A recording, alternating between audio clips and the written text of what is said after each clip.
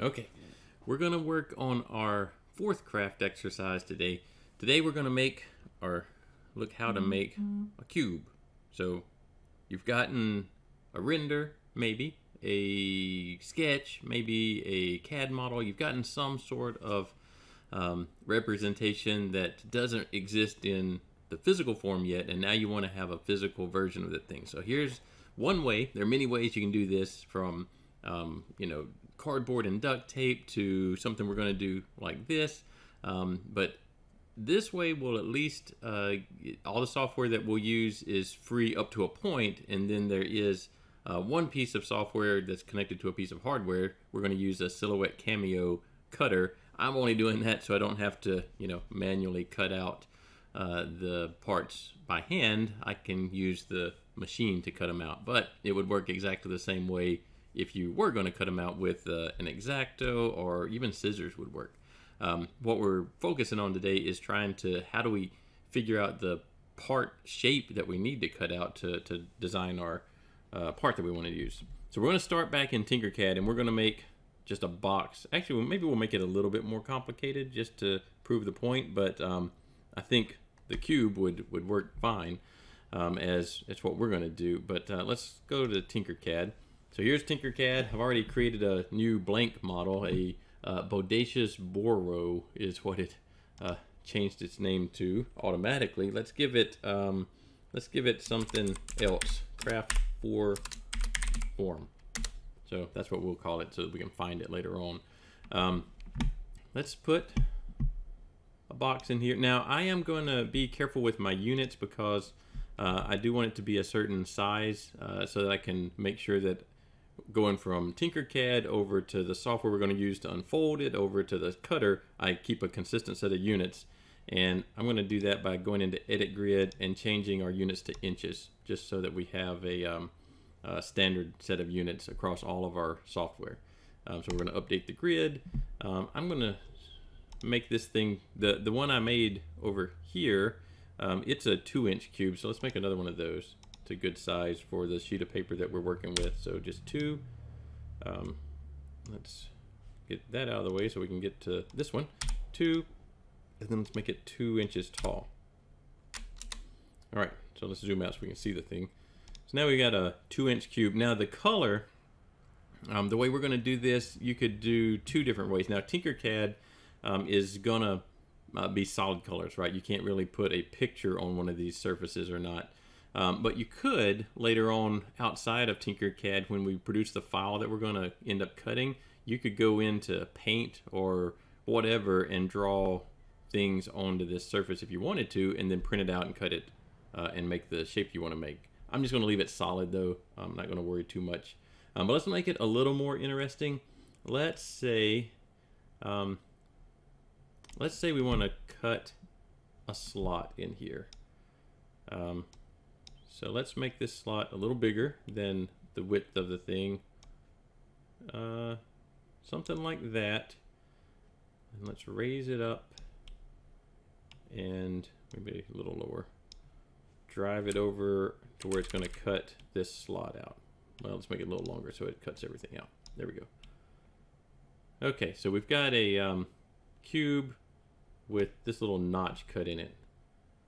Maybe it's going to be part of a bigger thing. Maybe it's a cell phone stand. I don't know. But we've got this thing.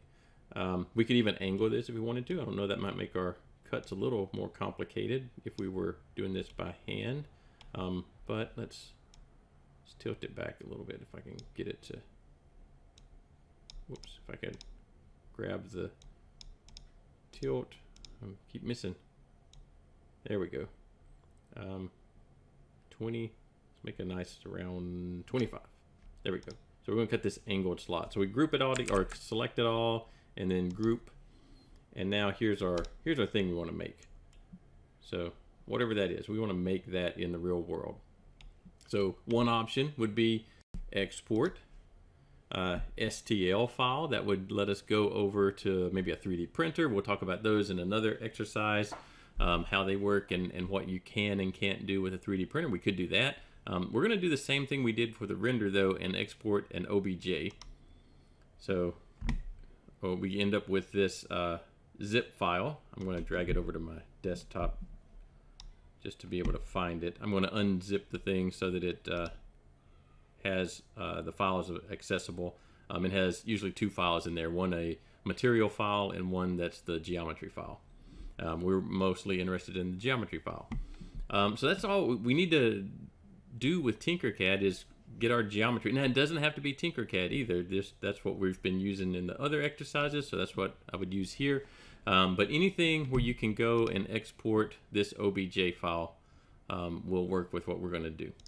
Tinkercad is actually kind of nice because it is a little more limited, because in the end you do have to figure out how you're going to fold this thing into the geometry that you're trying to create. So you don't want something super complex for this process, or it's going to be very tedious to fold it together. Okay, so that's our step one. Create something in Tinkercad or some other kind of program to create an OBJ file. Step one. So we did that. We exported it, we saved it, unzipped the file that it created so that we have our actual OBJ file, not this zip file. And I think we're done with Tinkercad. So let's go over to our next piece of software. Next, we're going to go to a piece of software called Pepakura. So let me find that on the internet for us.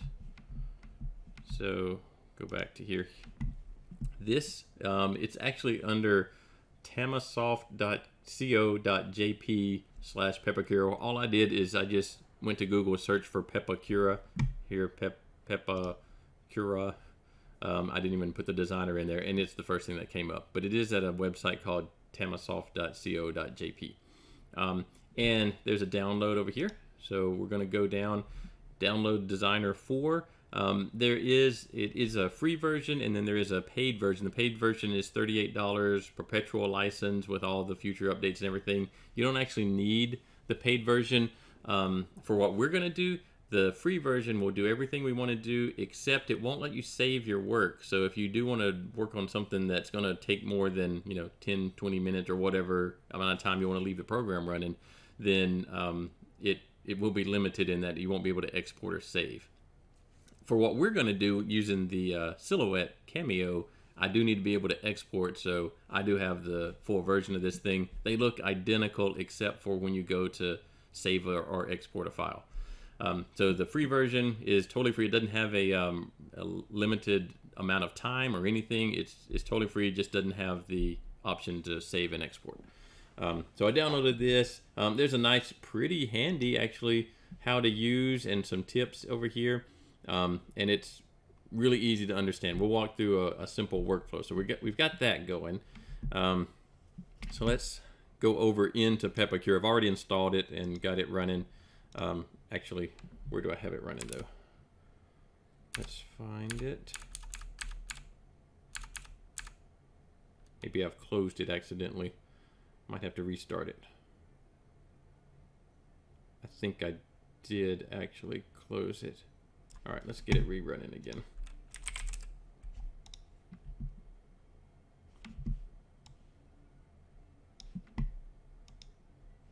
Okay, let's get it to fill in our window size here so we don't have this weird thing hanging out. All right, so this is what it looks like when you're in Pepakura Designer 4. There's actually 3 pieces of software. When you download that package that we just looked at, you get Pepakura Designer 4 and a viewer.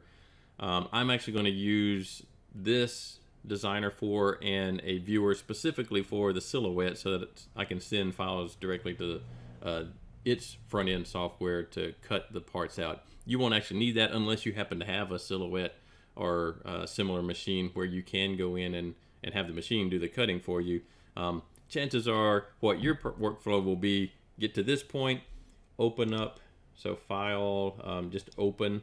Let's see if we can find on our desktop, there's our Tinker object that we just created, and open that, there it is. All right, so that looks good. This little warning is normal, so don't worry about that.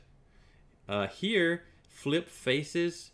Back faces are colored dark gray. What that's talking about is, are there any that look like they're turned the wrong way? There's let's see, it won't let me. There's this one here, but I think it's just in a shadow. So I'm going to say no flip. I haven't had to flip them before, so I'm going to say no flip. What this is doing is letting you define where's the front of this object. And how you do this is it's got this color on the different sides, you pick which one is the front.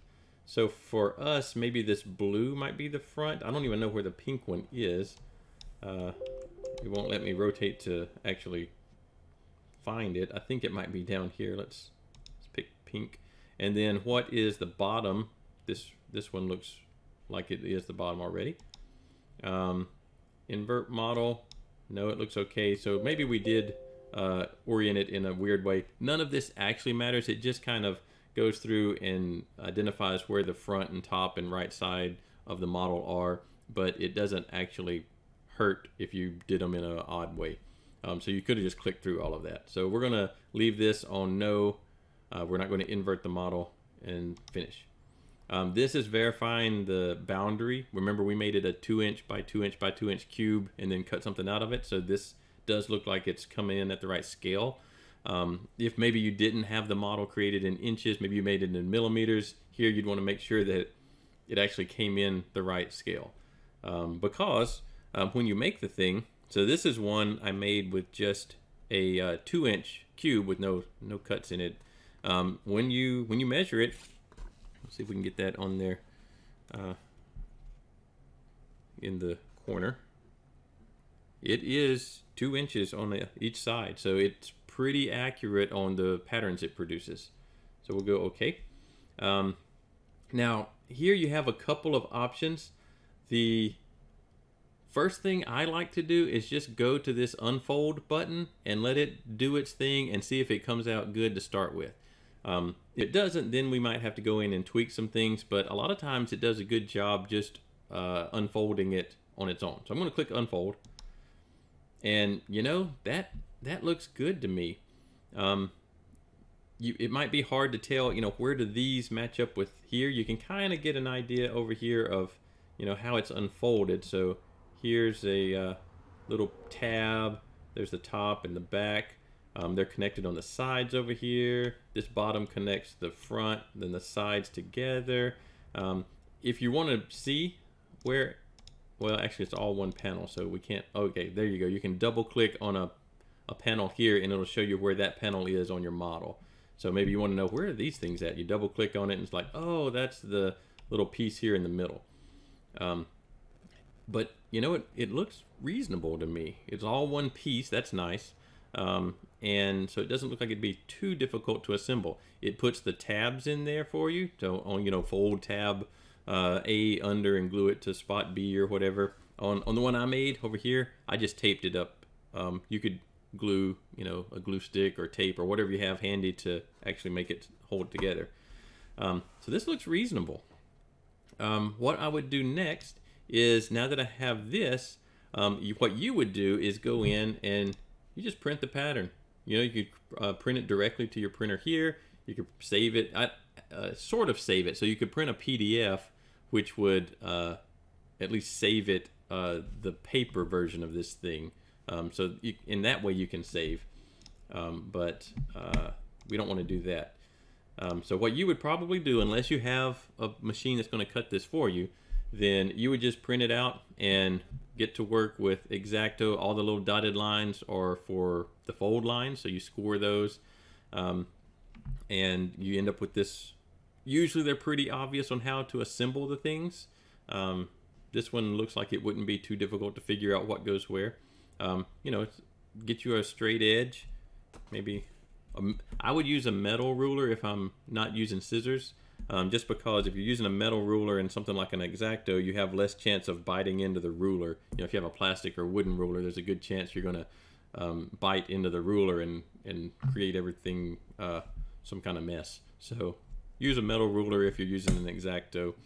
And don't try to, you know, if you're doing this in cardstock or something like a cereal box, thicker material, then don't try to make the cut all at once. If you're using an X-Acto, go over it once and then go back over it again, maybe even a third time, depending on how dull your X-Acto blade is. You actually really want as new of a blade as you can get for these type of things, so that you don't have to push down on it. You want the blade to do all the work for you, and it's okay if it takes 2 passes to get through some of the thicker material. That's normal. Now what we're going to do is we're actually going to export this as a vector format DXF file, so that I can bring it into the next piece of software. So I'm going to save that. I'll save it on the desktop. We'll save it as our box with cut. Now that I'm thinking about it, we could have opened this file directly into the next program. But so where I'm going to go right now, you would go and print this thing and start cutting it. Where I'm going to go is I'm going to go over to the Silhouette viewer, Pepakura viewer for Silhouette. Let's see if I can get that. Here it is, Pepakura viewer 4 for Silhouette Cameo. I'm going to go in there. This one is also not a free piece of software. It has a free license. That's what I'm actually using, the free one. But the one that comes in the initial download with Pepakura is a viewer, but not for Silhouette Cameo. It's just a viewer. So it doesn't do the exporting directly to Silhouette without any changes. You can get there, but it doesn't. This one's made to do that. So I'm going to leave this one. The difference in the paid version of this and the free version is that the paid version will only export one file. Whoops, one file. So it won't do more than one file. More than one page. So like sometimes you might have a really complicated model that has multiple pages on it. It will only do one page. We only need one page because ours fit all on one page, so we're good. So let's see if we can open our PDO file. So that's the Pepakura version of the file we just created. Actually, that's not the one we want though. You know what? We need to go back to Pepakura and save this. I exported it as a DXF, but we really can just save it. Let's save it as this PDO version, so that it's the Pepakura format. But let's save it with box with cut out. Okay. Now when we go to Silhouette, we can find that. There it is.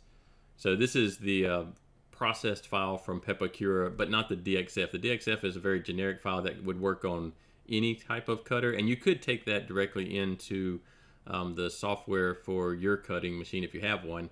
But I'm going to go this route. So here looks exactly the same, right? So that looks good.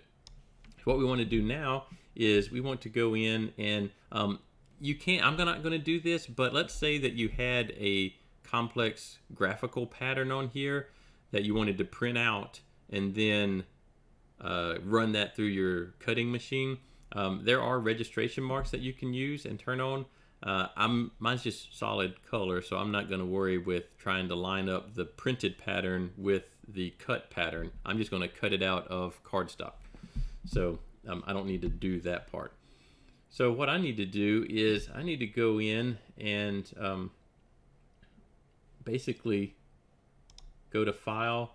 I should make sure that I've got this right size page set up. So let's look at our print configuration. That looks all okay as far as the thickness of the line. Let's see if we have our setup. Oh, well, that's if you want to print it to a printer, like a normal paper printer. That's not exactly what we want. So I think we're good as far as the paper size and everything. Trying to remember where that option is right now. Settings? Let's see.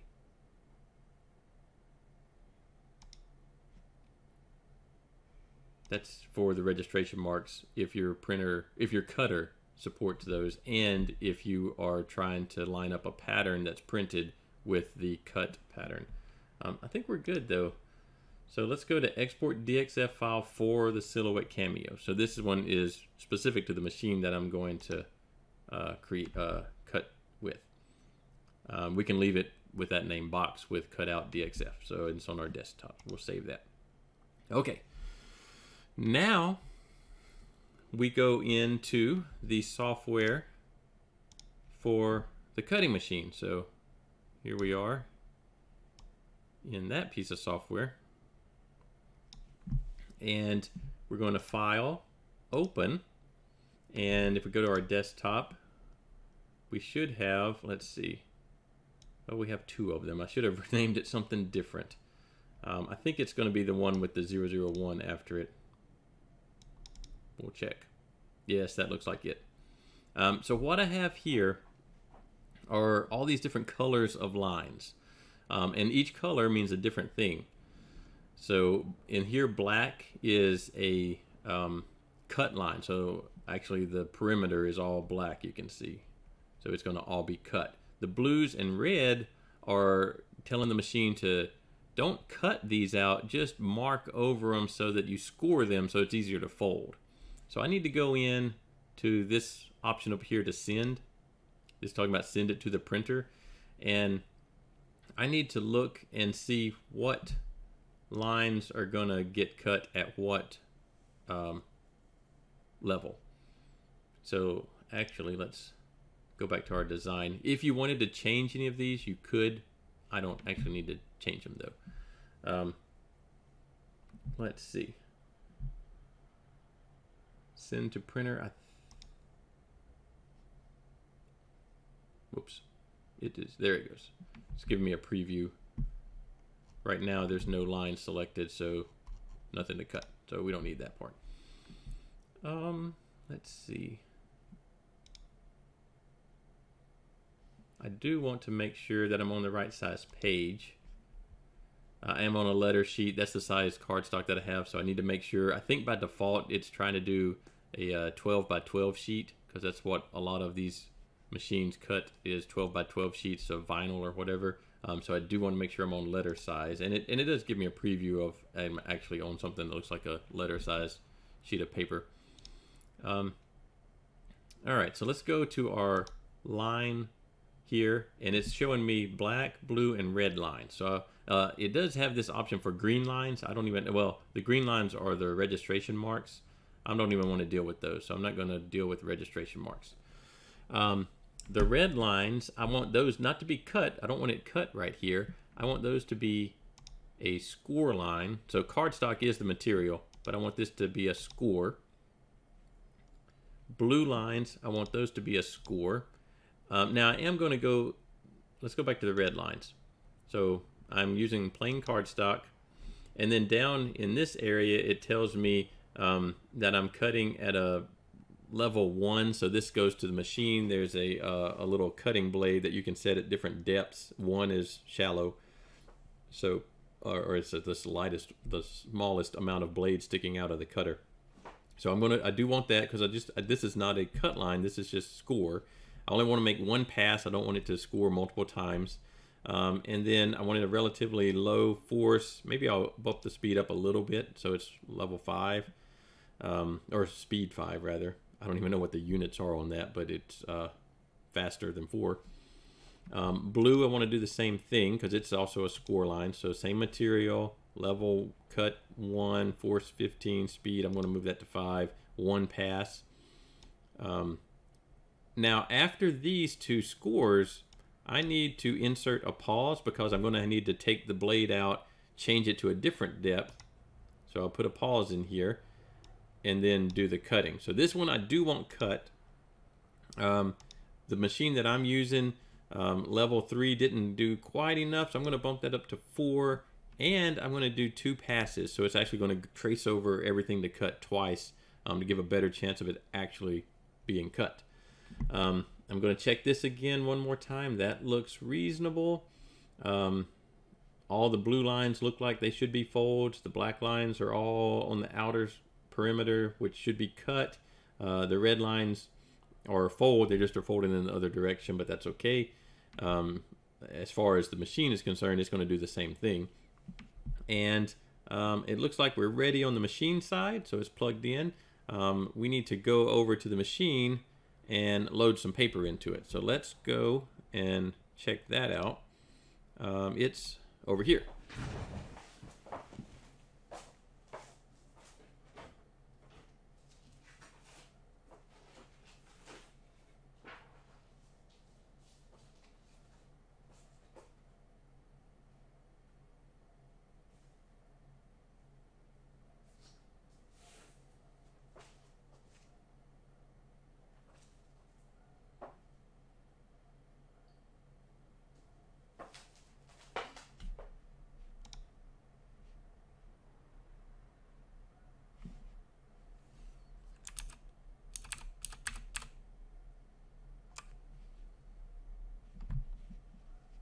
Okay, so what I've got over there now is I've got a cutting mat and our cardstock, and we're just going to load it into the machine.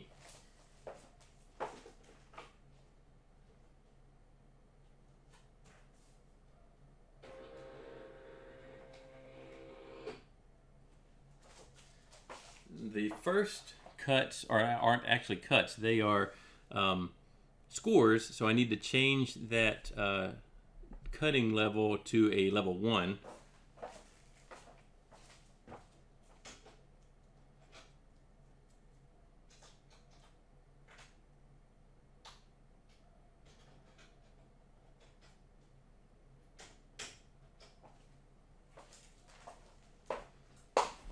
Now I've done that, so it's on level 1. I'm going to go ahead and send the data over to the machine. It's plugged in for a USB cable. You can use a USB drive also. This one's just connected with a cable, so I don't have to go back and forth with thumb drives.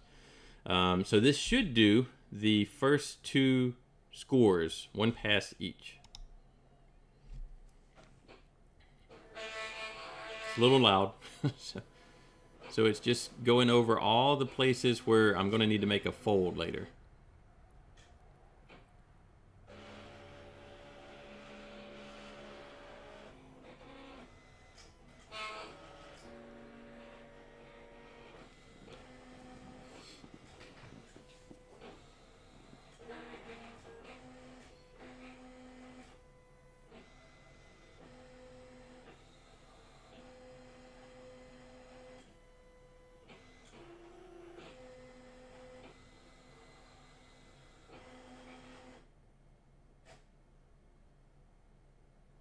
Okay, now it's reached the pause that it was on. This is where I need to change to a level 4 so that I can go in and actually make it cut instead of just scoring.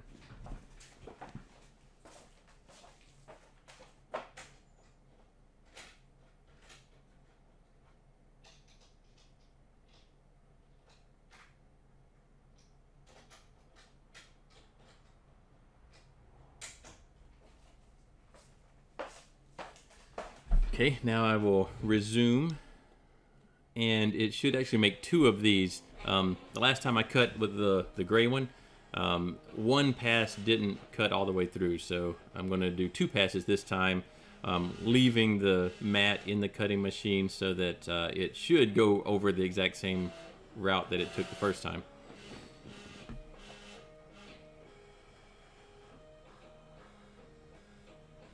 And again, none of this part is necessary. It's just I wanted to show you, if you do happen to have access to one of these machines, then the process of creating the cutting is much simpler and neater, so that you don't have as much work to do with the X-Acto or scissors or whatever you're working with.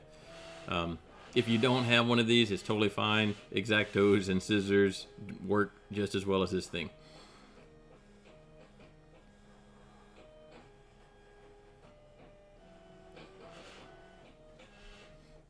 All right, so it says it is done. We'll go get our page out and check out and see what it actually looks like.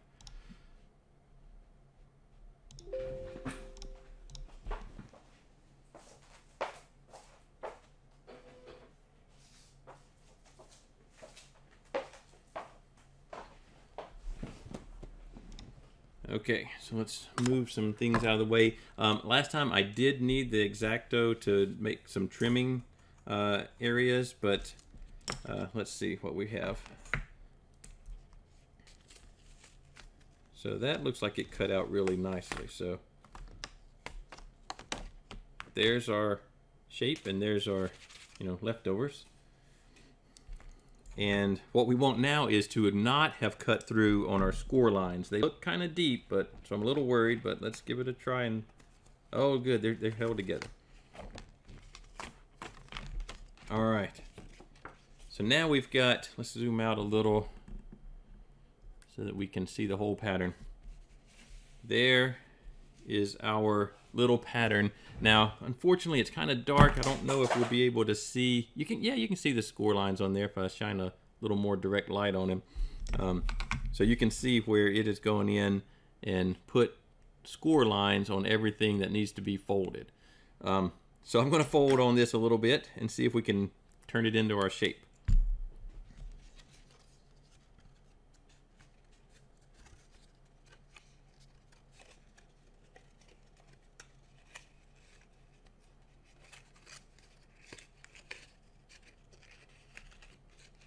I don't know the correct order to fold these in, so we'll have to experiment a little bit. I know that this guy needs to go down in here somehow. Let's see. Here we're getting somewhere. These folds are actually the opposite of, they're meant cut to fold this way, but they need to fold the other way. So I'm going to fold them over, hopefully not break them. I have a bone folder, which is used for, origami and things like that. You don't have to have something fancy, just something that you can, get these folds going the right way will work. So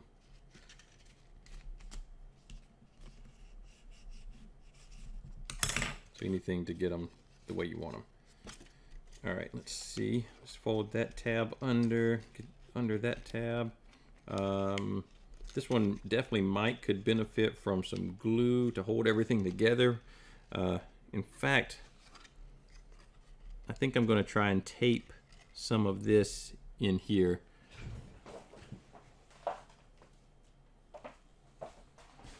Because I don't want to wait for glue to dry or anything. So let's see if we can get all of that in the right way and kind of tape down. I think if we get one of them in place, then that'll help with holding everything else together. Just got to figure out where in place is. Maybe like that. That should be on the inside. All right. That should at least help hold things in place. Maybe you don't even have a printer available. You got to try and do this. I think this process would still help, because it would let you visualize what pattern you needed to create on your own. Even if you can't actually print the pattern out on your printer, maybe you don't have one, then you could at least get an idea of, okay, that's a way to unfold this object and create something 3D. So even if you don't have access to a printer, don't think that this would be totally useless to you. You could use it in the process of figuring out how to create the pattern that you need. Now we're getting somewhere. Got to fold these little tabs under and get them in there.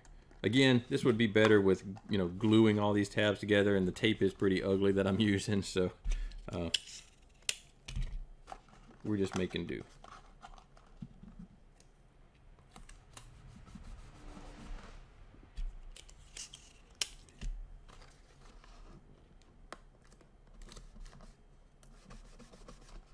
And let's tape that corner up some. Oh, that's probably too big of a piece. Let's put that one over here.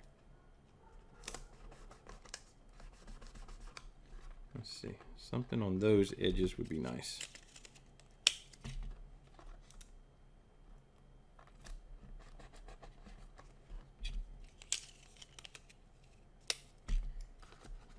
Get that one in, and I think we're done. Whoops, kind of punched through. All right, You know, it might could use some. I kind of want to put some in there. Maybe. There we go, something like that. There. You know, other than the tape being on it, it does, you know, look like what we put in Tinkercad. Got a little missing spot there, but you can create some relatively complex shapes using this process. So I think it would be worth experimenting with. You know, don't go too crazy on what you're trying to make here. Keep it relatively simple. There are a lot of features also that we did not talk about in Pepakura. You can do some editing in there. It can make multi-part, you know, where it pulls out some pieces and draws them separately and you glue them together later. You can round over corners. You know, it's kind of hard to round over corners in Tinkercad, but you can do that in Pepakura. So you can make this geometry, and then maybe you wanted this to be rounded. You could select this feature in Pepakura and round it there. So kind of round it over in Pepakura. And the more complex shapes you create in there, it is going to be harder to, you know, glue them together or tape them or whatever you're using, but it is possible. So that will give you a new activity, a new thing to try out. Again, even if you don't have a printer, and even if you don't have the Cameo cutting machine or any of those type, the Cricut or anything like that. Actually, I don't know if this would work with the Cricut anyway, because I think it's uses a different workflow. So I think it does have to be something like the Silhouette. Okay, thank you.